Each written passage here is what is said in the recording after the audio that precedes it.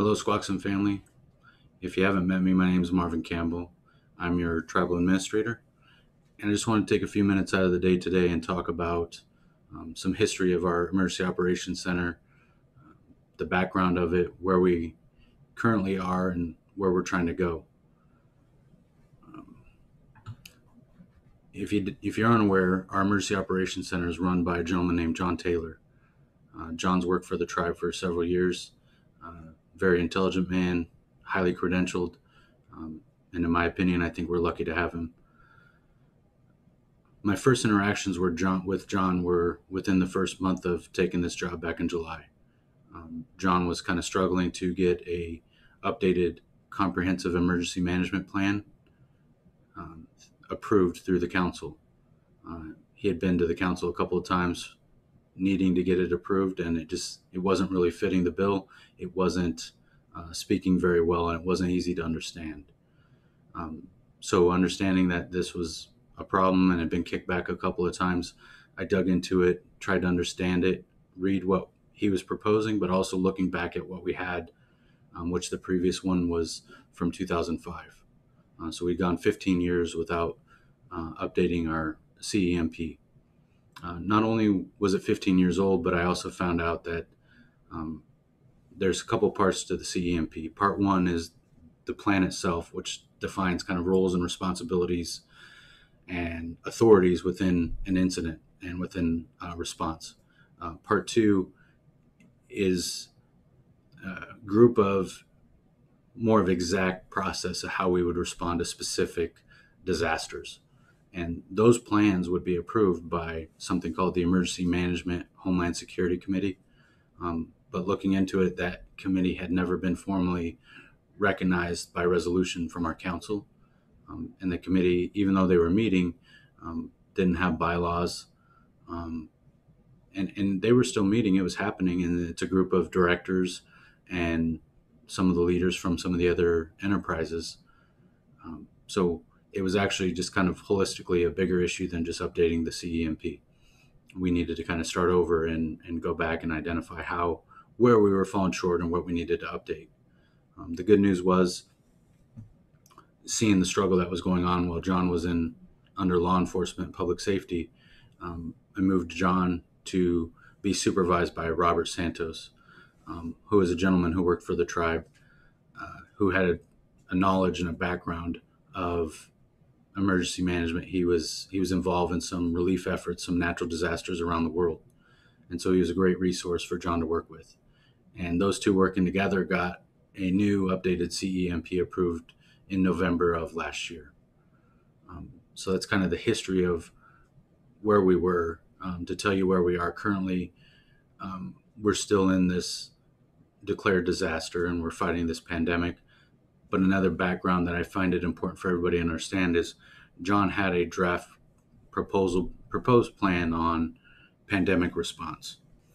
And that plan has now been shared with over a dozen other tribes and small towns, and has been successful in getting us some of the supplies that we were able to get that other people weren't.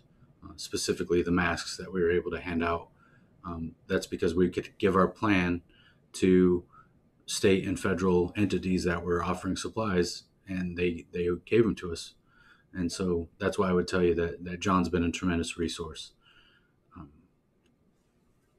Kind of talk about where we're going or what you're about to see, and just kind of give some clarity.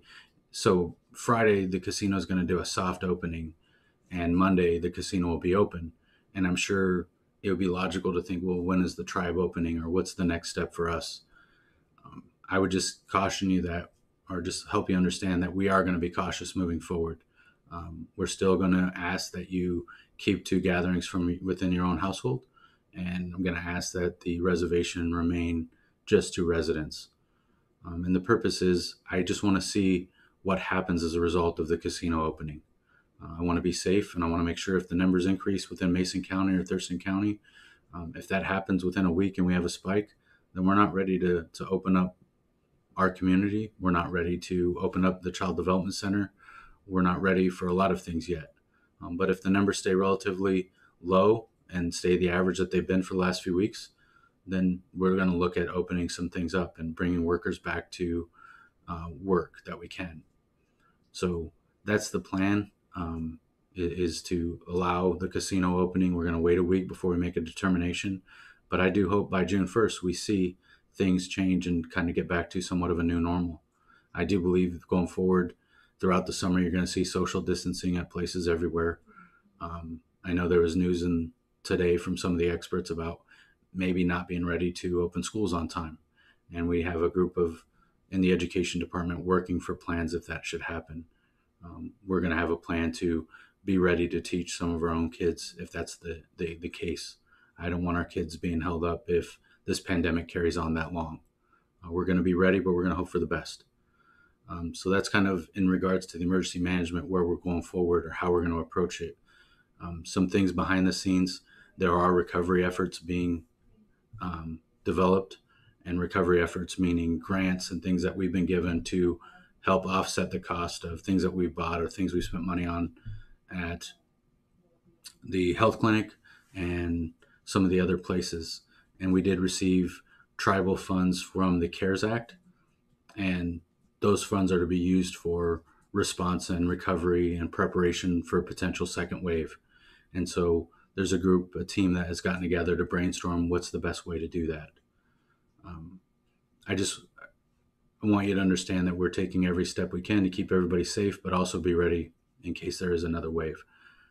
There are a couple of things I want to kind of ask everybody to think about, and that's one of the things that they can say for certainty that has impacted people the most as far as mortality rate or how severe this disease is, this virus is health. And that's something that we can control. So I would ask that you start to consider that because I don't think this is the last virus issue we're ever going to see in our lifetime. And so if you want to be ready, we need to be healthier. The other thing that I don't hear a lot about is you're going to hear about contact tracing. But I think as individually, as we start to open things up, we need to start keeping aware, or even if you need to keep a log of where you go each day or who you encounter with. Because if this starts to spike up again, it'd be easy to know, and isolate people that may be at risk. So I'd encourage you that as things open up and you choose to go partake in either the casino or when restaurants open back up and things like that, that you be mindful of where you go each day and who you go around. I think that's going to help should this stuff spike or continue. And then just as a personal note, I wanted to add a couple of things that's been a blessing in this job. I've had the opportunity to serve with some great teams. I've deployed to the Middle East with Navy SEALs. I've served on 3 aircraft carriers, and I've done 2 stints at Navy boot camp and worked with over 700 drill instructors. And so I've worked with teams and people who work hard. And I could just tell you that coming back here and seeing the way that people have responded during this crisis, I could definitely attest that crisis reveals people. It reveals leadership and it reveals their character. And I've seen some awesome things happen to the people that serve us. To watch Parks and Rec step up to serve meals to our kids and to the adults. Child Development Center serve people outside the community. IEI supply clams and things, hand sanitizer. The casino has offered every bit of help that we could get to help kind of barricade the reservation, and Ramon down there has offered many other things. The health clinic, just to see the different things that they've offered to, bring pharmacy, to bring prescriptions out to cars, to open up a window. Law enforcement to go and stand basically a gate guard. It's not glamorous, it's not fun, but they've saw the need and we found ways to protect our people. And it's been great to see people step up and to see good leadership things being revealed in this crisis. And so I feel very blessed. I feel just amazed at what we've been able to accomplish. And so I would just ask that you consider the things that we do have and the things that have been made available, and realize that there are so many blessings here.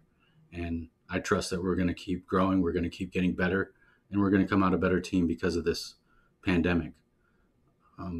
Like I said in the last video that the council did, it's going to be a marathon, and we just need to be ready. We need to be mentally tough and just have resilience and ready to be strong for the elders and be strong for our youth and just be a great example. Thank you for your time.